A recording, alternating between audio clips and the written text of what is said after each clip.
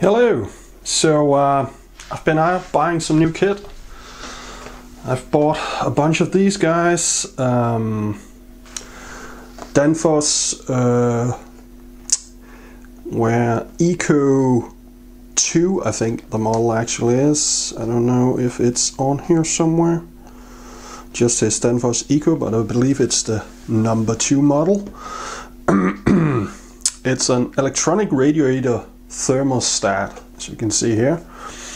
And I did that because, well, one of my radiator thermostats looks like this. If you can see the mounting back here, all there should be like these plastic tabs all the way around, but there's only 2 left out of what is it, 8 or something, so it does not actually stay on the radiator anymore. So let's have a look at this guy. Now it's an electronic thermostat, and you can configure it via Bluetooth, so you can set up day-night cycles and so on. But it's not a smart thermostat, so you can't actually hook it up to something like Google Home Assistant or whatever and control it via that. At least not out of the box. Although I did find a guy on YouTube, a Russian guy I think, who has figured out the protocol that he uses to communicate over Bluetooth, and made a little desktop program to control these from his computer. And you know, with that base code you could definitely hook this up to pretty much any system you would like. Now in the box we get the thermostat itself in this little pouch here. Let's get that out. It's really simple. It's a thermostat which you can turn on the radiator as you would, but it doesn't actually turn the thermostat itself. It has a little display here where you can see it doesn't turn the valve itself. It has a little display here where you set the temperature, and then the electronics controls it. Also get a user manual, and the main thing in this user manual, if you just open this up, the main thing you need to be aware of is the different mounting types you can use. Now these AR, ARV, ARVL, those are all Danfoss's own mounting systems. Then we got something called an M30, an M28, RTD, Calefi, Giacominini. Now the one I have includes the adapters for all of those, as far as I am aware. Maybe not that one or that one, but it has these adapters. There's also a smaller package which only has 2 adapters, and then you would need to buy extras. So the main thing you need to do is figure out which adapter do I need for my system. Now I've already installed one of them. It's really not that hard to figure out because pretty much only one of the adapters will fit. The adapters are in this little case here. If I can get it open.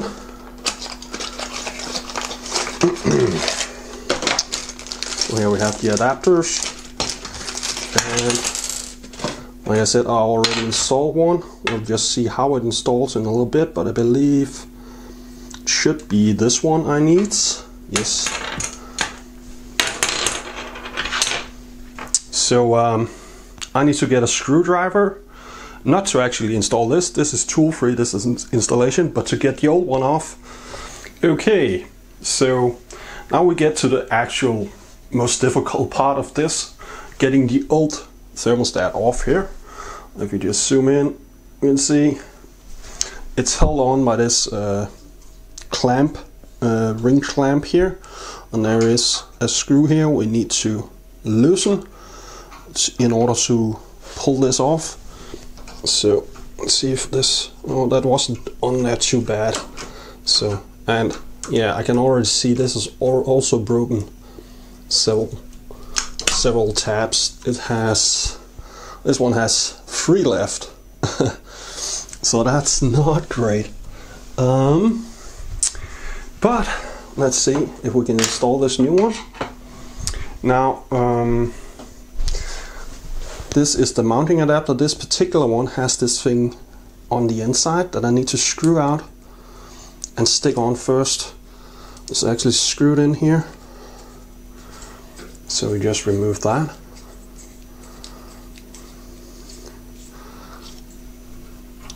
And then this should fit on here, like so. Oh, yeah, it might not actually be the right one I've got here. Oh yeah, it should be. Oh, it's the wrong way around. I think it should be like that.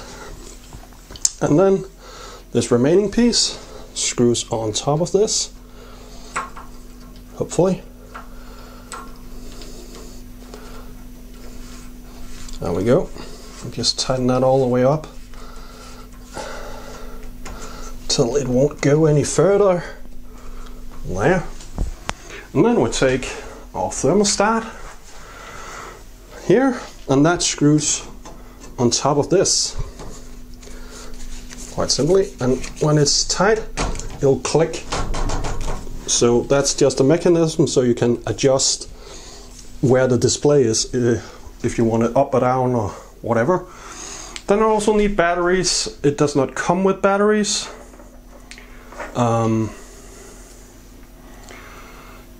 Yeah, so we need to supply our own AA batteries, and to get them installed, there's a tab on the back side here.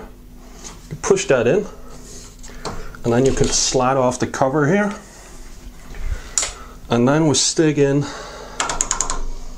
our batteries in the compartment here, like so. Stick the cover back on. Let's see, where was that supposed to be? What the hell is the display? I can't see it. There it is. So we need to, the plastic piece needs to be over the display so we can see what's going on. And when that's done, you should hold this down for 3 seconds. It will calibrate. And as default, you can't quite see that. Let's see if we can get a little bit closer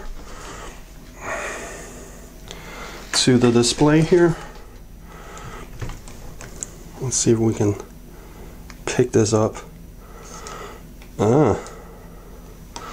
That's not easy. Can you maybe focus?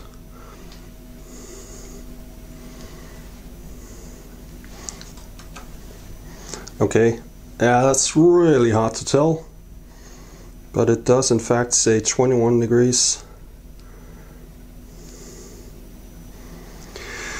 Okay, so now we could just use it like this and just adjust it like you would a normal thermostat. But since these are smart thingies or electronic, what we also can do is hook up to it with the phone over Bluetooth and configure it that way. So Danfoss has made an app that's available on Android and iOS. You probably can't quite read this on the screen, but it's called Danfoss Eco. When you open this up, the first time, I've already added one of these, but the first time it'll ask you to add it and run through a little setup routine. But we can go into settings and add another one. And to do this, it says, okay, now it's searching. Then we need to press this button, and you see the front turns red. And now it's added, and we can give it a name. I want to call this one kitchen. So it's a bit hard to tell on the camera, so let's record the phone directly. Now when you've added your stuff, I'm just checking here to see if I can change it to English, but sorry, I can't without changing the language of the phone apparently. Yeah, but when we get into this, in the menu here we can add new thermostats, and then it tells you just to push the button and we can go through the thing we just saw on camera. Once you've added all your thermostats, you can select them from the menu. They'll pop in and out like every minute or 30 seconds or so. They'll become connectable, probably to say battery, so you have to wait a little bit when you open up the app. Then you can set up your day nighttime rhythm, and you can split it if you want. Right now I've set mine to 21.5 degrees when during the day and 18 degrees during the night. And you can copy that out to all your different thermostats. You can't make groups or anything, unfortunately. That we need a more advanced product to do that, which we will discuss here at the end. But you can also go on vacation mode and tell it, yeah, for a few days just ignore the rhythm, we're just gonna go down to 15 degrees or whatever, or lower if you want, for a set amount of days. So this is the vacation mode there. And that's pretty much all you can do in that app. Now if you wanted more functionality, the option is to get this product instead. That's the Danfoss Ally.